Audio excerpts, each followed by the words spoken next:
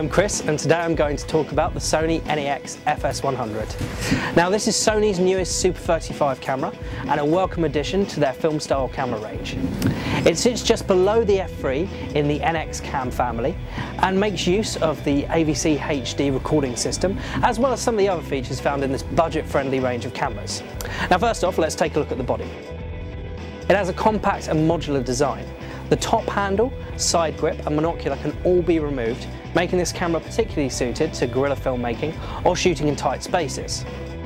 It has a 3.5-inch top-mounted LCD with attachable monocular, as well as two XLR inputs with manual volume controls and headphone monitoring, meaning that recording sync sound in camera is really easy, unlike with the 5 and 7D.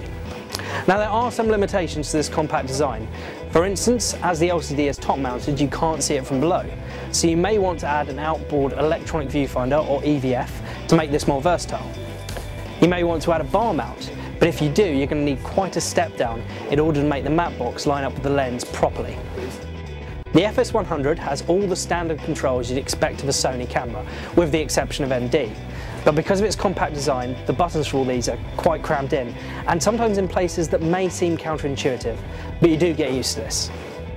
Now let's take a look at the front end.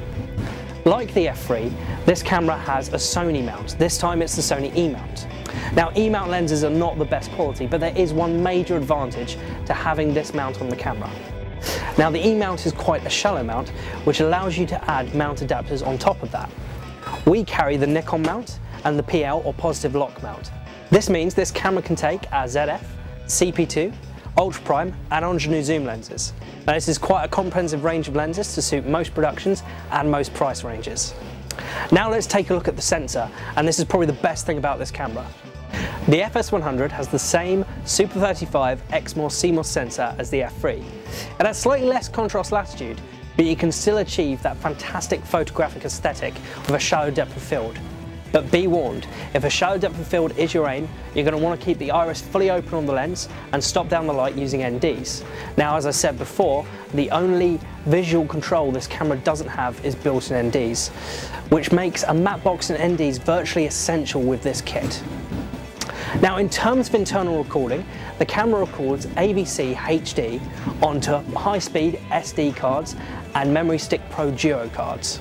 Now, AVC HD is not the best codec in the world, and the camera only has a maximum variable bitrate of 24 megabits per second. This is a comparatively low bitrate, but to be honest, you won't notice this difference in quality with the naked eye in most cases. And this bitrate is perfectly fine for the internet and other non-broadcast mediums, but of course it's way shy of the 50 megabits per second HD TV broadcast spec. But that's where the FS100 has an ace up its sleeve.